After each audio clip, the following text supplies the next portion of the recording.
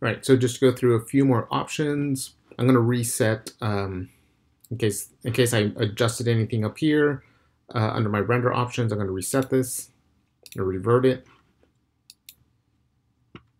And if I wanted to, I'm going to pick a slightly different view if I want to re-render this.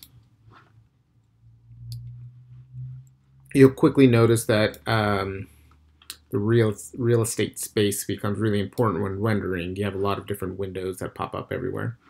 If for any reason, if you ever want to stop a rendering, once you click render, you could always click the stop button here, or it'll also, once you click render here, it'll also show up here. Just hit stop, and it should just stop the rendering. Okay, so I'm going to come back here to my few more of my options. I'm going to skip the camera one. I'm going to go to the render output one. This one's really important. The very first thing I'm going to do is select safe frame. I'm going to turn this on. And what this does is in whichever view you currently have selected, it will give you the safe frame, what will actually be rendered. You'll see like an orange, a blue, and a yellow. Different mediums or different companies use these lines differently. So for example, if you're doing this for a video game or you're doing this for movies, they might use like an orange or the blue for the safe frame. For us, we're going to be using the yellow. So as long as it fits within the yellow line, then you're okay.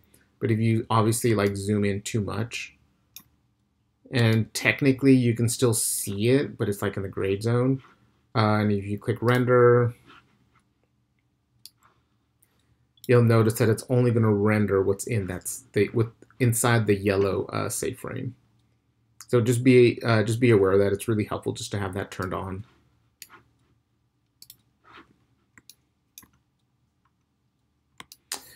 A few other really important options. I'm going to temporarily skip the image width and height, but I'm going to come down here where it says aspect ratio. So here you have a couple options. By the default, it's the 16:9 widescreen.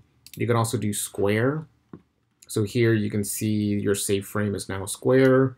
So if you want to render something, again, just make sure that it's inside the yellow lines, and obviously it'll be rendered as a square. You also have the options to do 4:3 picture, the 4:3 proportion picture, 5:4 proportion landscape, 4:5 proportion portrait, and again they all adjust accordingly. All right, so just make sure that it's all within the yellow safe frame. So to come back here to the image, so this here is talking about the resolution, or the pixels. So if I were to render this and say I want this at 600 by 450, that's going to be the resolution that it's going to give me. I can also always increase it. I can say I want 800. And as soon as I adjust the pixels on one, as soon as I click on the other, it'll automatically update. So this will be 800 by 600, or say if I want 1000, this will automatically update. Just keep in mind, I'm going to render this. Just keep in mind, the higher number you go, the longer your rendering is going to take. So if you go for a really high number, if you come up to the quality that's all the way to the high plus, if you turn on the denoiser, these all increase rendering time. So just be aware of all the settings. Obviously, you want the best quality rendering you can get, but just be aware that it also takes some time to render these images. And this save image, if you turn this on, this will automatically save your renderings.